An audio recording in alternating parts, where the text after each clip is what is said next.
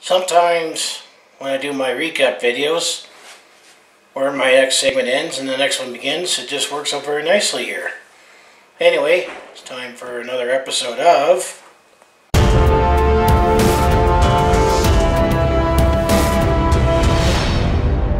Hi there, it's Brett Hornby here. Welcome to another episode of my Calgary Hitmen in 6. We're up to episode number 9 here, as we get to the stretch drive here in the 2018-19 WHL regular season here. This segment we'll talk about games 43 to 48 here, 43 to 48, which means that after we get to the end of this segment here, we're down to the final 20 games of the regular season, and the race for the playoffs is on here. And you know, as if you go back to my previous episodes here, I mean, the Calgary Hitmen have definitely won a few more games here in the second half of the season here to get themselves into the playoff race and hopefully jockey up for some better position here. As you'll find out here, actually the Calgary Hitmen have won 10 out of the last 13 games here, settling into the Corral Series here, which will be coming up here shortly, and yours truly, I'll be taking in those 3 games here. So before we get there, let's take a look at how games 43 to 48 have gone for the Calgary Hitmen here. So I'll bring up my notes here, which I always put them all on Google Docs here. So let's take a look here. So game 43, if we go back to Saturday, January the 19th here, the Calgary Hitmen were up the road here, up at Edmonton at Rogers Place to take on the Edmonton Oil Kings here. And I mean, this is definitely one of those teams that the Hitmen has struggled with this season, and actually the last couple of games have gone into overtime here. But this Battle of Alberta was definitely another close game here. In fact, it was first of a double Battle of Alberta here, because if you were up in Edmonton on that day, you could have watched the Oil Kings and the Hitmen play in the afternoon, and then later that day, you had the Flames Norris play. So, excuse me, on Hockey Night in Canada here. So let's dive right in here, as the Edmonton Oil Kings definitely got the upper hand in the first half of the game, and as close as the Calgary Hitmen was able to make it a 3-2 game in the third period, but fortunately they couldn't tie here, as this was a 3-2 loss for the Calgary Hitmen here. Who scored for the Hitmen here was Luke Coleman and Carson Fook, and then Jack Manon continued his starter with 24 saves here. Dale Maxaw had 25 saves to win, and this was definitely a balanced spell of Alberta, as both teams shot 27 times at net there. So definitely another tough loss for the Calgary Hitmen against the Edmonton Oil Kings here, but that's definitely been the theme here so far. So the next day, game 44, Sunday, January the 20th, Calgary Hitmen went back home for a Sunday afternoon game, 4 p.m. puck drop at the Scotiabank Saddledome. Took on yet another team that's been a thorn in the side for the Hitmen this year, the Red Deer Rebels here, and the Rebels definitely continued their dominance with the Calgary Hitmen here, as only Hunter Campbell for the Hitmen scored midway through the second period here, and that time it made it 3-1 for the Red Deer Rebels here, but ultimately it was a 4-1 win for the Red Deer Rebels here.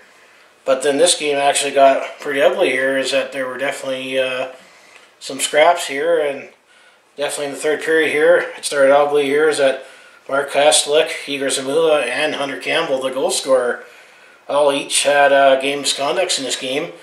On the Rebel side, Cameron Hausinger also had a misconduct for the Rebels here, but this definitely was one of those ugly games where a lot of headbutting, checks to the head, roughing, that drove various penalties and game misconducts here, where you were definitely had a 10-minute penalty, and definitely wasn't eligible to play here. In total, this game, with the highlights, that there was actually 80 penalty minutes in total for both teams here. 58 of them belonged to the Calgary Hitmen here, and also the Calgary Hitmen was definitely outshot here 32-24 here in this game. So the fact that we lost 4-1 to the Red Deer Rebels here was almost secondary to the fact that all the extracurriculars that happened in this game.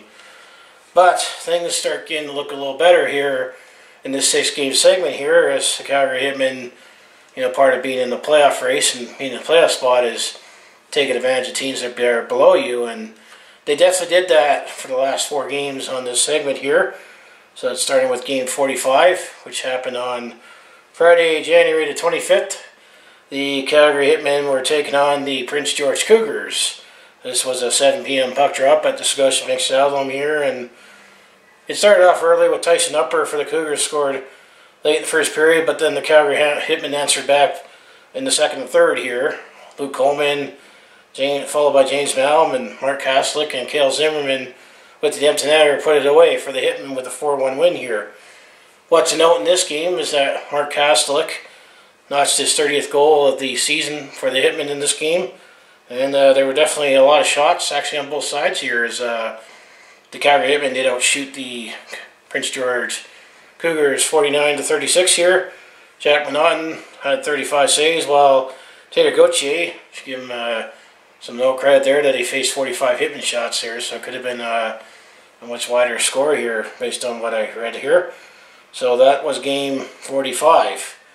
Game 46 here, which was on Sunday, January the 27th here, the short homestand here. The Calgary Hitmen, for the second last time, take on the Kootenay Ice here, as there was rumors all season that the Kootenay Ice, based out of Cranbrook, British Columbia, was going to relocate here. And actually, the other day there, the Western Hockey League announced that the Kootenay Ice will be relocating to Winnipeg as soon as next season here.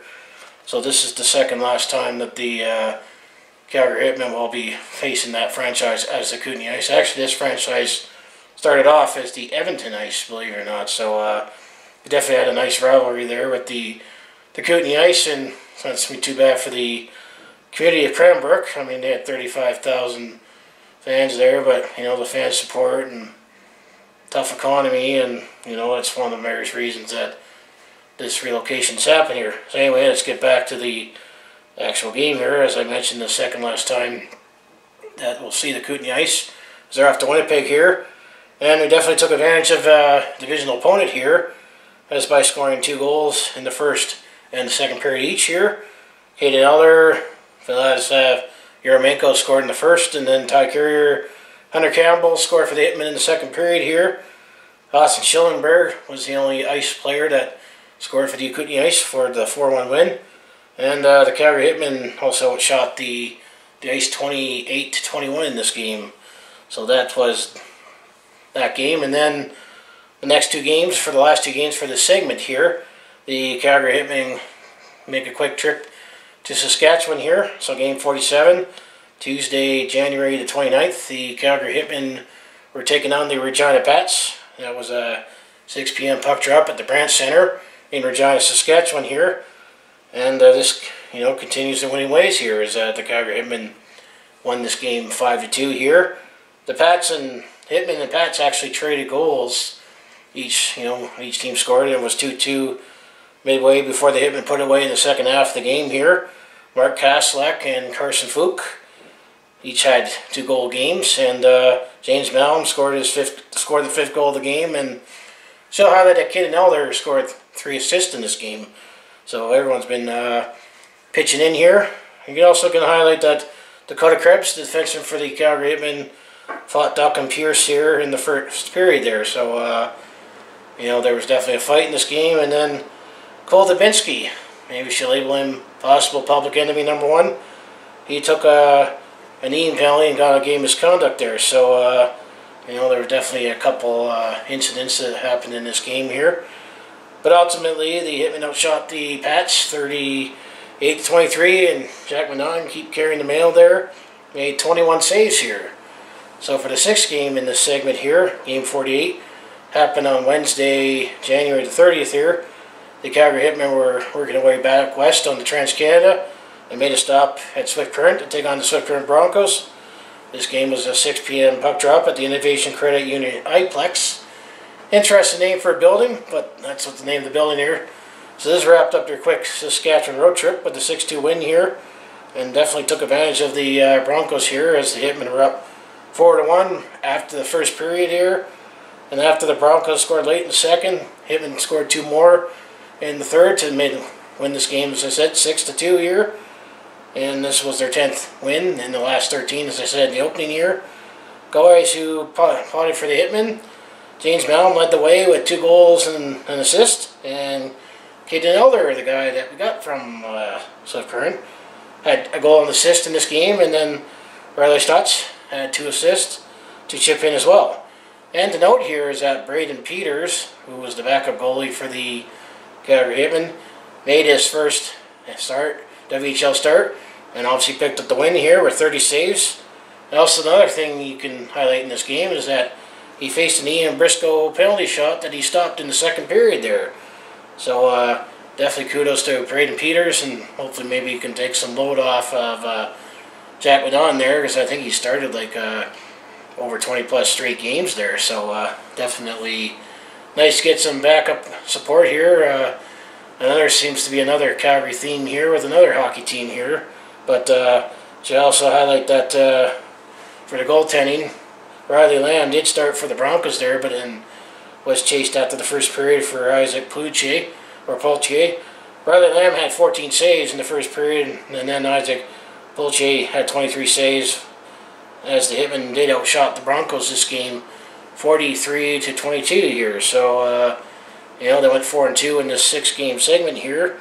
So let's bring up some stats here before we look ahead to here the next 6 games that's on schedule for the Calgary Hitmen here. Actually, let's take a look at the standings here, because this definitely is going to be telling the story here. So when you look at the Central Division here, we're in the Eastern Conference here. The Calgary Hitmen are in the Central Division here, and they are in 5th place here. So what I'll do here is that I'll give the number of games played and the number of points here. So for the Edmonton Oil Kings are first in the Central at 50 games. They have 62 points. And then second place, the Red Deer Rebels in 47 games. They have 59 points. Third place, the Medicine Hat Tigers in 48 games has 58 points. Fourth place, Lethbridge Hurricanes in 48 games has 58 points. And then the Calgary Hitmen in 48 games has 54 points. So we're 4 points behind, or even potentially 5 points behind the Rebels here to get second place in the Central here.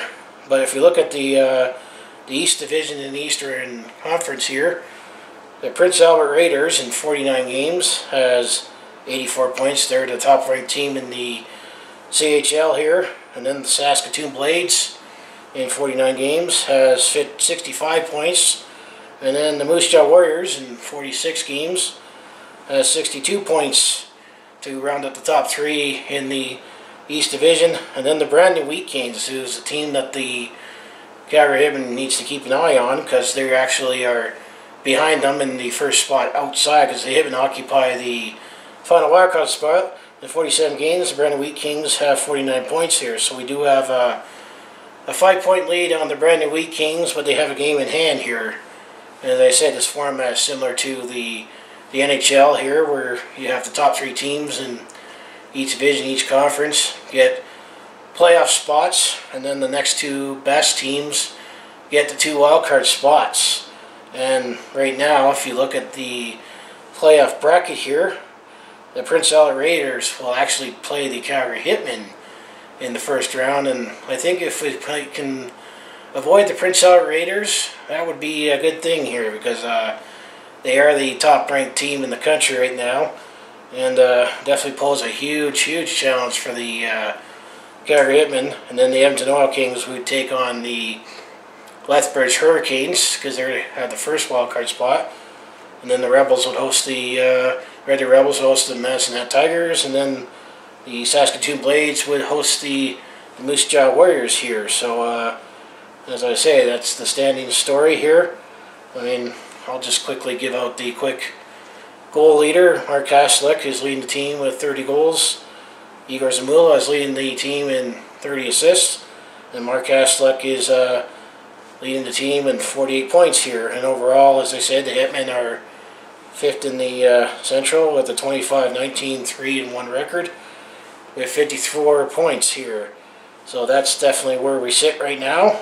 And so now let's look ahead to the next 6 games here, and I'm definitely looking forward to 3 of them for sure, because I'm going to be taking that in personally with under unique situation.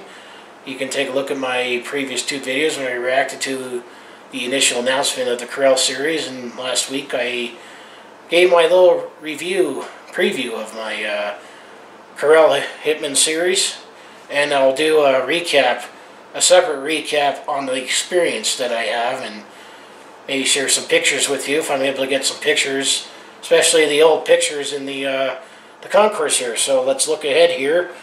This will contain episode 10, games 49 to 54 here. So game 49 here would be Friday, February the 1st. And look at that. We take on the Brandon Wheat Kings. That's a 7 p.m. puck drop at the Stampede Corral. Yes, I said the Stampede Corral. That's the Corral Series. And the Calgary Hitmen will actually be wearing the Calgary Centennials jersey at that game, which was the first junior team to represent Calgary here. And then game 50, the next night, Saturday, February the 2nd, the Calgary Hitmen make the road up to QA2 and take on the Red Deer Rebels. That's a 7 p.m. puck drop at the NX Centrium. That's definitely going to be a test to see, if we can finally... We did beat the Rebels in the last episode there, but they've definitely been a thorn in the side for the Hitmen here. And then game 51, Wednesday, February the 6th, the Calgary Hitmen go back home in their temporary home at the Stampede Corral, 7 p.m. puck drop. They take on the Regina Pats. And in that game, the Calgary Hitmen will be wearing the Calgary Cowboys of the old WHA. That team has folded, because they only played 2 seasons in Calgary. They started off as the Miami Screaming Eagles and didn't play in Miami, and then that franchise played in Philadelphia for a couple of years as the Blazers, and then went to Vancouver and played in Vancouver, and then they moved to Calgary for folding. I mean, the WHA was the competition for the NHL there, but it was on precarious ground. I should mention that the Centennials, the Calgary Centennials, that franchise now is the Tri-City Americans based out of Kennewick, Washington. So that's game 51. And then game 52, Friday, February 8th. Look at that. The Calgary Hitmen take on the Prince Albert Raiders. This will definitely be a big test, potential first round preview to wrap up the Corral Series, because this game was at the Stampede Corral, 7 p.m. puck drop, as the Calgary Hitmen will be wearing the Calgary Wranglers jersey. It was the 2nd junior team to represent Calgary, and actually that franchise is still alive today as the Lethbridge Hurricanes. So that's the Corral Series there. And then game 53, everything gets back to normal here, Sunday, February the 10th. The Calgary Hitmen take on the Moose Jaw Warriors back at the Scotiabank Saddledome with the 4 p.m. puck drop. And then game 54, the Calgary Hitmen on for Wednesday, February 13th, they go on the road and head down south on the number 2 and take a little left turn at the Crow's Nest Highway, and number 3 to take on the Lethbridge Hurricanes at the 7 p.m. puck drop at the NMAX Center on Wednesday, February 13th there. So that's definitely my Calgary Hitmen at 6. Definitely excited for the Corral Series looking ahead here. But, if you enjoy everything I do on my YouTube channel, just make sure you hit like, subscribe here, and, I'll see you in the next video. And obviously, stay tuned for my Calgary Hitmen Corral Series, experience video when I take these games in. And I'll try to get that video up before the next Calgary Hitmen in 6 video for episode 10 there. So I'll thank you, and let's go Hitmen. Let's keep the drive alive for the playoffs, and I'm looking forward to how the Hitmen do, and obviously the Calgary Flames are also having a great season. So thank you.